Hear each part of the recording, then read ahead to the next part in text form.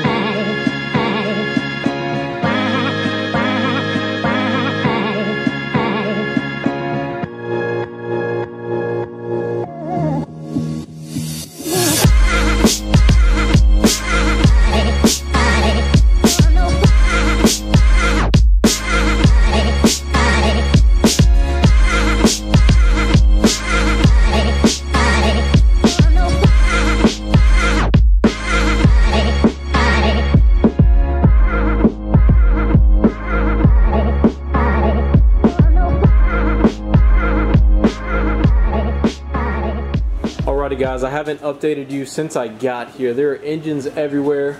Chase is over there. Chase, want to say what's up? What's up? This is his shop and his brother's, and man, they have an awesome shop. They can do any of these colors. They are the professionals. That is why I'm here. What's this CP3 going on? One of those, that's just off that white truck out there we're pulling the engine out of. Oh, okay. Nice, man. Yeah, that's all the injectors and push rods and rockers and everything out of that truck. It's getting short blocked, so we've got to keep all that stuff to put back in the new engine when we get it here. So sweet, man. Do you want to tell them what all you guys do over here at Iron 8 Coatings and Fab? Mainly we powder coat. That's one of our main sources of income. We do work on Cummins too. It's our favorite brand of truck is Dodge. Yeah. We do anything from motor swaps, engine builds, turbo kits, traction bars, custom lifts. Do a little bit of ATV work too, just depends. Yeah. Dirt bikes. There's a lot of ATVs outside too. Yeah, so. But their information will definitely be in the description down below. They got all these different colors that you guys can get. But if you're a do-it-yourselfer like me, I definitely suggest this Eastwood gun that we're about to use. We have it, we just unboxed it. They actually started on an Eastwood gun way back a long time ago before they had the dual voltage, but they actually recommended the Eastwood gun. They said it was very good, but that was their trusty dusty until they got their good. Yeah, oh wow, shit, almost died. But their Encore, it's a Nordson, and then Encore is, I guess, the make, or I mean the model or something? Yep, the model. At the time, about 3 years ago, it was the best one you can buy, but you know, of course, technology gets better every year, but so far, Nordson's my favorite brand. You've got Gema, which is another good company. Who else do you got? Wagler. Wagler builds good powder guns too, but for me and my brother, we've always just liked Nordson. So. But this is like top of the line, thousands and thousands and thousands of dollars. And the Eastwood gun, would you recommend it for, say, just the everyday guy, everyday? Oh yeah, everyday guy, do-it-yourselfer. I mean, the price point, you can't beat it. That's what I said. That's the best part. Is just the cost of it, and it does a really good job. Like you said, when we first bought it, they didn't have the dual voltage at the time. I mean, we literally bought it as soon as it first come out, and I think it was like 4 or 5 years ago, whenever Eastwood released it. I can't quite remember. It's been a good little bit. And we actually still did dual stage colors and 3-stage colors with it. So I mean, you can do it. It just, you have to play around with it, figure out what works the best for you. I know it's not, sometimes the Faraday cage effect in corners is kind of hard to get over with the Eastwood gun, but they say the dual voltage actually is supposed to help in the corners a lot. Yeah, exactly. It's supposed to help. So we'll see today. So. Have you ever used the dual voltage one before? I never have. So we'll see today. I don't know if you guys, I don't know if I've even showed it yet, but here's the dual voltage gun. I'll show you guys the part number, and I'll leave a link down in the description below to this product if you guys are interested in it. But here is the part number right there in the corner. 11676. You can find this on their website. Very affordable price actually. And we got tons of attachments. You know, you got your tape, just your random stuff. We got our powder. We're going to be putting everything in gloss black today, but I got some other colors. We got, of course, chicken wire, filter for the gun. Just tons of stuff in here. I don't know if I've showed it all, but definitely useful stuff that Eastwood sells alongside with, or they have the option to sell alongside with this gun. But I was showing you guys a second ago. Got a nice 24 valve head in here right now. Yeah, I was going to go to the machine shop and get sent off. That's the head that's going on the short block. That'll be coming in within the next week or two. Nice. You even got an Eastwood TIG loader. Yeah, actually, yeah. It's dusty. Dusty, crusty. Dude, that's the only way to have equipment, man. That is, that's been a dang good welder. That one's built a lot of turbo kits, actually. That's one of the first things we started out to. Now, granted, you know, we won't pan over there and see what we got now. Oh, Lincoln. Hey, it's big money right there, man. But hey, actually, and they're, I guess we like Eastwood too. We got an Eastwood plasma cutter. I suggest that for anybody wanting to get into plasma cutting, and just, you know, start out small. Don't want to spend a fortune on a plasma cutter. That's a dang good setup right there. And I've actually, one of the businesses we used to be in and help out with was we built water jet and plasma tables, and we always used Hypertherm products. Of course, it's not a Hypertherm, but at the same time, you're not spending $3,500 for it. And that one right there, I've been really impressed with it, with actually the material cut and how good of a straight line it can cut. And the thickness. Thickness has been really impressive too, for it only being a, I can't remember, what amp is this one? I don't even remember. I don't even know if it says 60. Okay. So, yeah, I've been impressed with it. So there you go. Another shout out to Eastwood. If anybody wants a plasma cutter, they built a pretty good one to get into it. Yeah. Well, they have a huge. They also have an airplane. They have an airplane outside. We'll have to show you guys. And they also have probably the best first gen in the country. Honestly, at least top 5. First gen. First gen. The first gen you have out there? Oh, he's got it right now. He's actually driving it around. Our buddy is. Are you serious? They took it?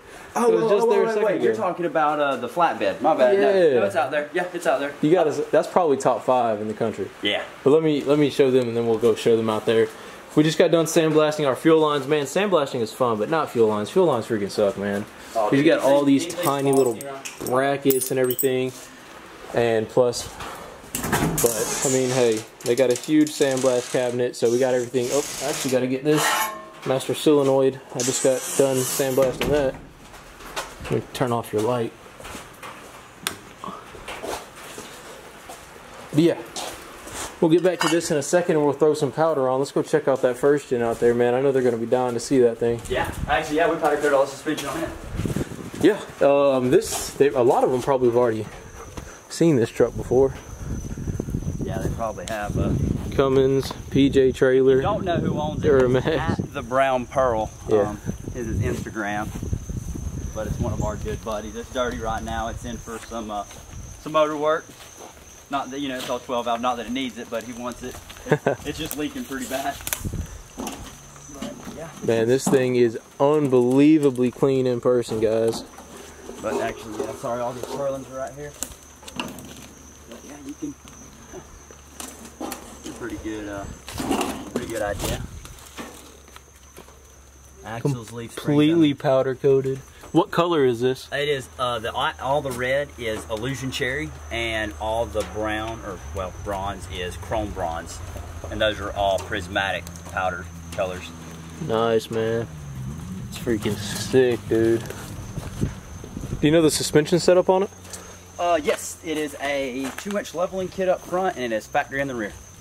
Nice, dude. With 20-inch fuel wheels, the cleavers. The most offset you can get on the fuel cleavers in the back, and then the front is just the only offset you can get on the 8x6.5 lug pattern.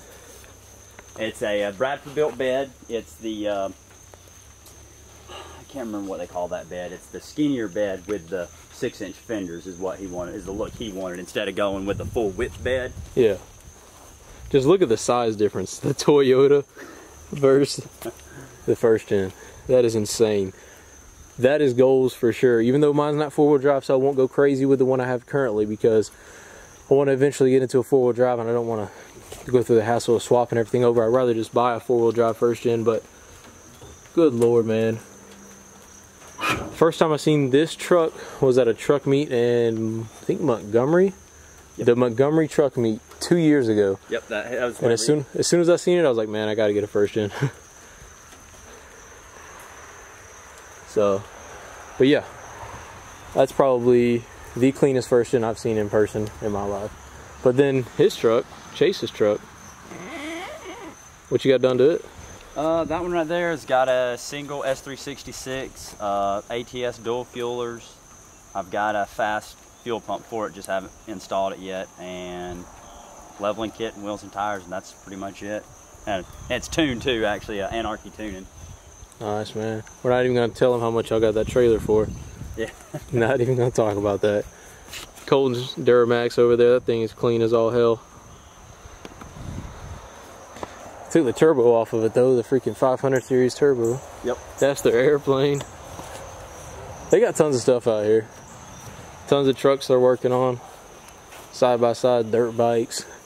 They got a burnt up 4th gen over there. There's a huge story behind that. We'll leave that for another video. And then they got like tons of 1st gens in the back. You probably can't even see them. Dirt bikes galore. Oh, you want to show them the acid that you dip the valve covers in? Oh, yep. Just to show them the kind of like the process, the prep, the proper way. If you've got paint or any type of paint or powder coat, existing powder coat, instead of just having to sit there and sandblast it all day long, because especially sandblasting powder coat is a pain in the tail. You'll be there all day. It actually, from sandblasting it, the friction will make it all gooey and really, really tough to get off. So you can just B17 acid is what we use, and it's just in a barrel. Don't really have anything to dip in it, but I mean, it's just like any acid. The nasty stuff. Yeah. But it cleans very well. Oh yeah.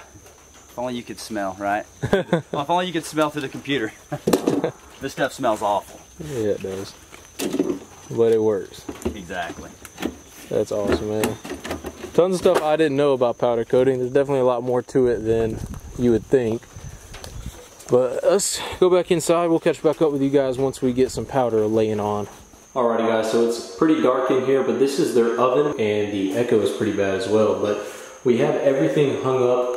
As you can see, doing the fuel lines is very, very fun.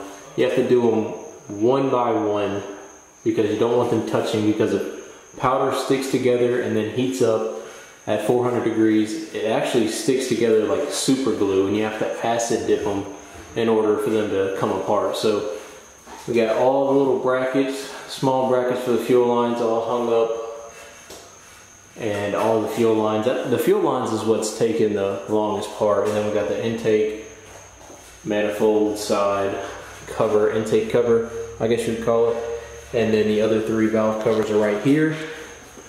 And you can't barely see it, but we got the alternator bracket on that side, and the acid dip really made it turn a brown color. It looks almost rusty on camera, but in person it doesn't feel or necessarily even look rusty. It's a brown color. What we're doing now that we've got everything cleaned up and in the oven, we're gonna do what's called outgassing. We're gonna heat it up to about 350 degrees or so for about 10 minutes. And that way, any little bit of oils that is left over from us handling it and everything will all bake off.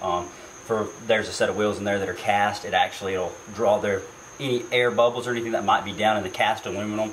The air pockets will come out while it's outgassing. You have to do this. You don't always have to do it, but it's always a general good idea to do it, because if you don't, a good way to tell that something hasn't been outgassed is if you look at it and you're looking at something powder coated and it looks like it's got a bunch of really, really fine pinholes in it. It means it probably wasn't outgassed or wasn't outgassed long enough, and the actual air that's trapped in the aluminum is coming out, and it just makes really, really small air pockets, little bubbles. Looks like a bunch of little needle holes in the actual finish, and it's not near strong.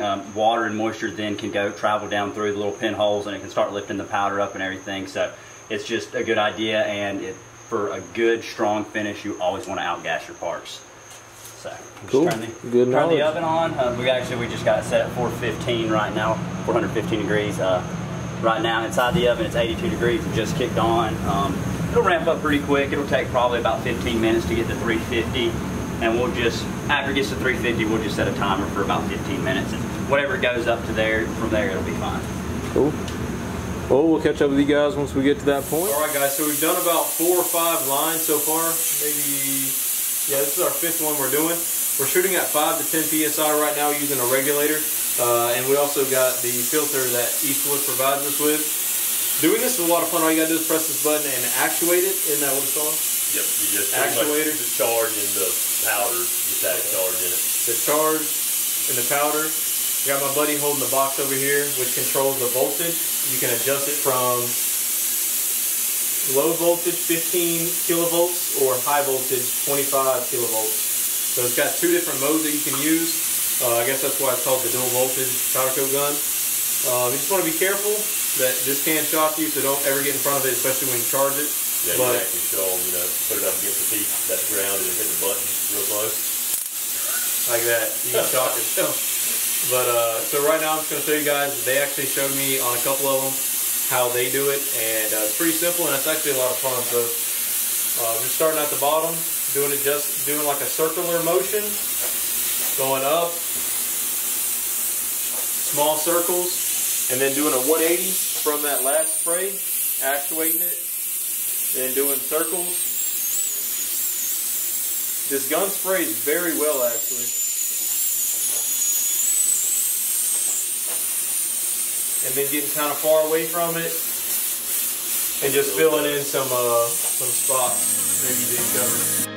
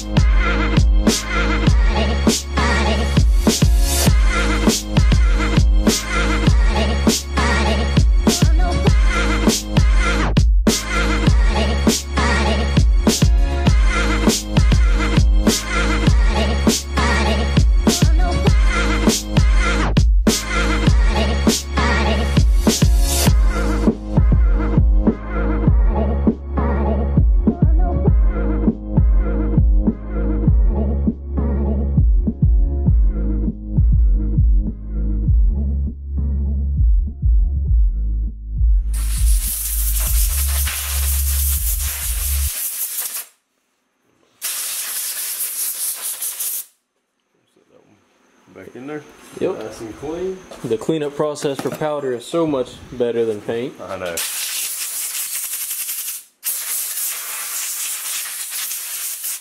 just come here where it pulls it in at.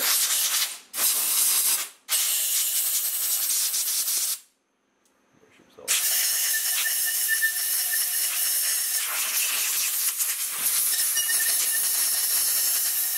So you won't have any cross contamination when you go with, you know, another color.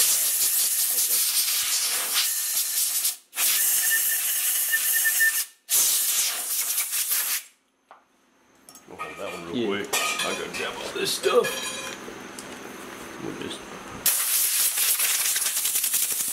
Chase has already put all of our parts in the oven. They're cooking now. How long do you think it's going to take? You said 25 minutes? Yeah, roughly 25 minutes at temp. So 400 degrees? Yeah, 400 degrees. Should take about 15 minutes to get to 400, and then we'll do 15 minutes at 400. 15 minutes at 400, okay. Yeah. Cool, man. So I guess we'll show you guys the final product. I know this video is probably getting really long, but hopefully you're getting something out of it. Hopefully it's informative for you. I know I've got a lot out of it today. We just stepped in there and looked at the fuel lines, man. Those things look really, really good. Once it cools down a little bit, we'll show you guys the final result for everything.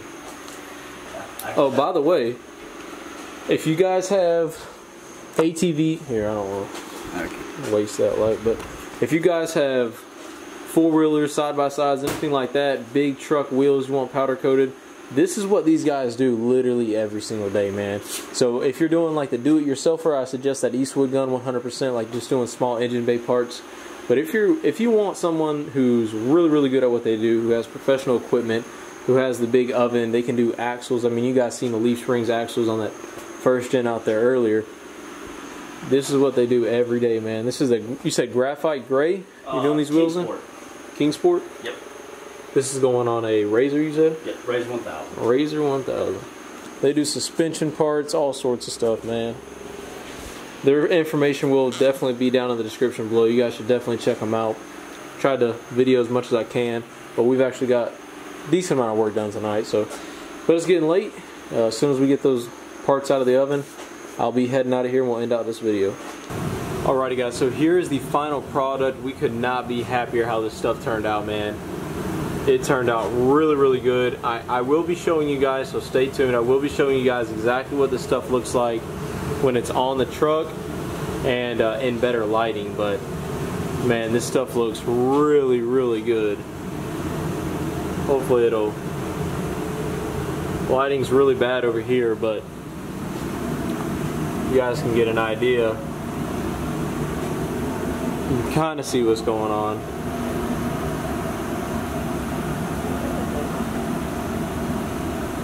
It just turned out really freaking good, real clean job. Fuel lines turned out just about as good as I possibly think they could turn out. This Eastwood gun definitely does a great job. But that is going to do it for this video, guys. I appreciate you sticking all the way to the end. I know it was kind of long, so I hope you guys stuck all the way to the end. I hope you learned something. I definitely learned a lot today about powder. There's definitely a lot more that goes into it than I thought initially. Man, I could not be happier how this stuff turned out. I'm ready to get this stuff home, get it put on the first gen. We're going to show you guys what it looks like. It should clean up the entire engine bay and make it look a ton better. So drop a like down below if you guys enjoyed this video. Make sure you guys are checking out Eastwood's product. I'll put the dual voltage gun down in the description below, as well as their website where you can see all the other products they have. I'll also be putting the information down below for Chase and Colton's business, Iron Ape Coatings and Fab. They have a Facebook page as well. I'll put that down in the description below, as well as their Instagram page. Definitely check them out. If you're looking to get some jobs done that are just too big, or maybe they're too big to go into a small oven or something you can do yourself, definitely check them out. That's going to do it for this video, guys. I know I rambled on a little bit, so I hope you enjoyed it. Make sure you're following the Instagram and Snapchat. I'm always posting things on there as soon as they happen. So like tonight, I was posting a lot of things on there. Thank you for making it all the way to the end. I hope you guys enjoyed it, and we'll see you in the next one. You got me rocking